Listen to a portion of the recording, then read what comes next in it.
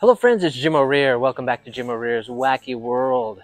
Today we are headed over to Walt Disney World because 1900 Park Fare, which is a restaurant that has been closed since COVID times, has just recently reopened, and we thought we would go check out the new experience with the new characters that they have there in this character dining experience, and give you an idea of what it's like to eat there, what kind of food they have, what the character interaction is like.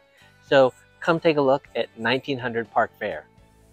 1900 Park Fare, a character dining location located at Disney's Grand Floridian Resort and Spa, has reopened after a long closure. When Disney reopened after COVID, this is one restaurant that just did not come back. And finally, it has opened back up.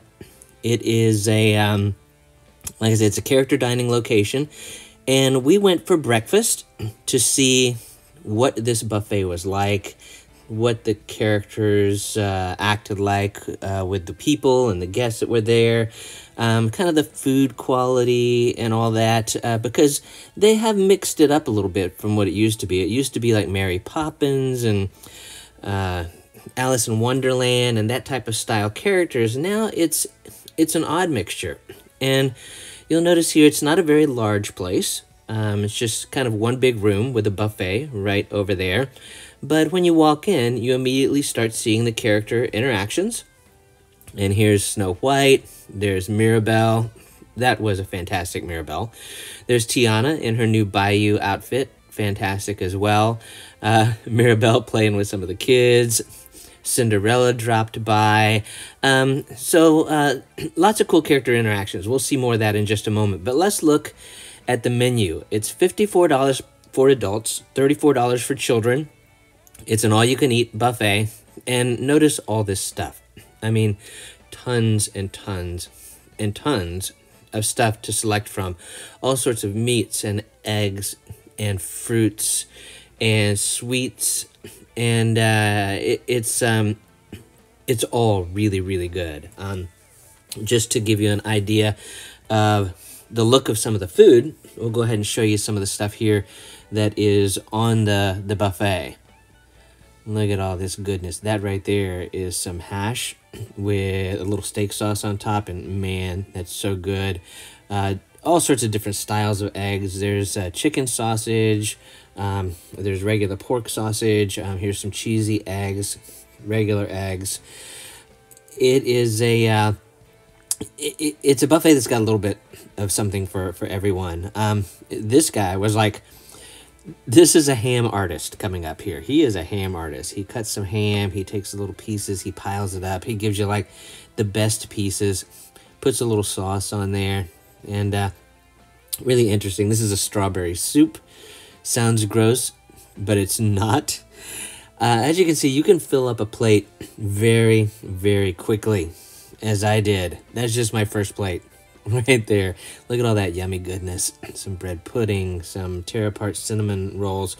That's a mango juice right there. The theme at this restaurant is very much about wishes, and you get this wish card with a pencil when you first go in there, and you're asked to write a wish on the front of it. And this is kind of a keepsake. You can hold on to this. It's got the characters' names on there, like they've signed it. And at one point during your meal, they're going to do a little show. And you get to put your wishes up into the air and hope that those wishes come true. And all of the characters participate in this, as well as everyone in the restaurant. It's very cool. And the characters, I cannot say enough about the characters at this location. They are so animated, so interactive. And we came towards the end of breakfast, so they should be tired, but no, they were fantastic. Fantastic. So, go over to 1900 Park Fare. Check it out. They are now open. Get all-you-can-eat food. It's really good.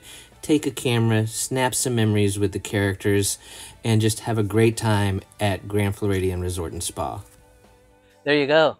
That's a look at the newly reopened 1900 Park Fare. The food, the characters, really good experience. The food, all the food was really good.